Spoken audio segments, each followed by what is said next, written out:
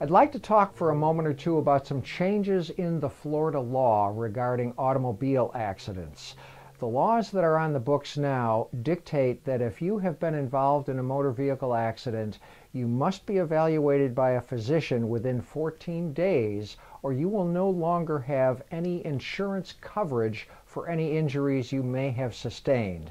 Now that can be going to the emergency room, it can be going to your family physician, it can be going to see someone else like a chiropractor. But you need to have someone take a look at you within 14 days or you will not have access to your insurance any longer. Another change that has taken place with the Florida laws is something called an emergency medical condition. This needs to be determined by a medical doctor. And if a medical doctor determines that you do have an emergency medical condition, and that covers many different scenarios, then you will have full access to the $10,000 personal injury protection insurance that you have paid for.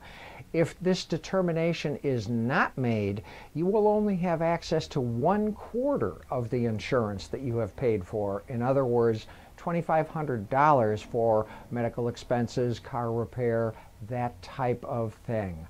So if you have been injured, you will need to get what is called an EMC, an emergency medical condition diagnosis made by a medical doctor in order to access the full insurance that you have paid for.